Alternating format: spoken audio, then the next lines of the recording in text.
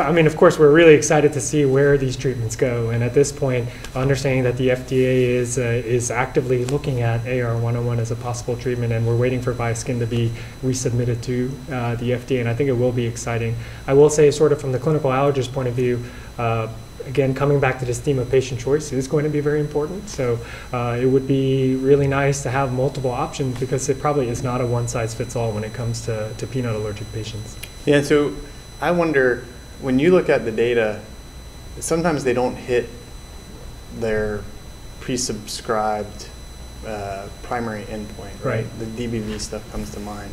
But even within that, it seems like there are signs of efficacy, right? And maybe it's like the next studies are really the ones where we start to get a better sense of, as we talked about before, the personalization.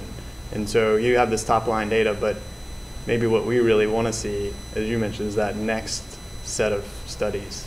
Yeah, I mean, I totally agree with that. And in particular, I think when I look at the DBV data, you have to wonder, based on the phase 2 studies, of whether it just takes longer.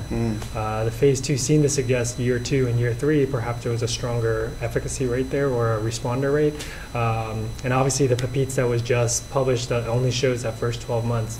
And so I do know that they have ongoing safety and efficacy data that are, or studies that are ongoing. So it would be really interesting to see what that data shows. Do you have a sense that we're going to keep looking younger and younger? I do. You know, I think at this stage, the data from all different modalities, so oral, epicutaneous, even sublingual, seem to suggest not that it can't work in older populations, but seems to have a stronger benefit in younger populations. And then in particular, when you think of something like, for example, oral, it seems like it might be better tolerated in the younger groups.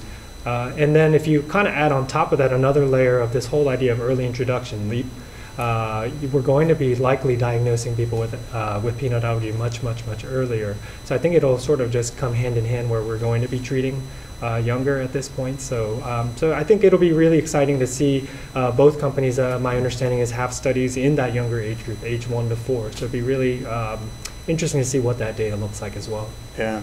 And then the other part of what we do sometimes day to day is think about equivalence, right? You've been dosing with powder for a while, but then how do we get you to a real world solution?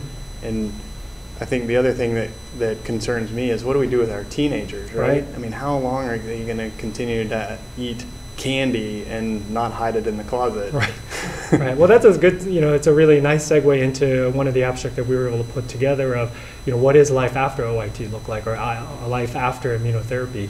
Because again, it looks like the data suggests that you can increase that threshold and protect them, but are they going to do that forever? You know, what is the real life sort of outcome of this? And so our abstract tried to show we had patients even up to 8 years after finishing their immunotherapy trial. Many of them had introduced some peanut food into their diet. So like you suggested, maybe it's a candy, maybe it's peanut flour that they get at the store, whatever it might be. And it seemed to show that many were actually able to do it, which I think is important on multiple levels. One of them is just, again, being able to open up the diet a little bit. Maybe relieve some of that anxiety that inherently comes with the allergy, and then perhaps that's also a way to kind of maintain that benefit that they got from the immunotherapy as well.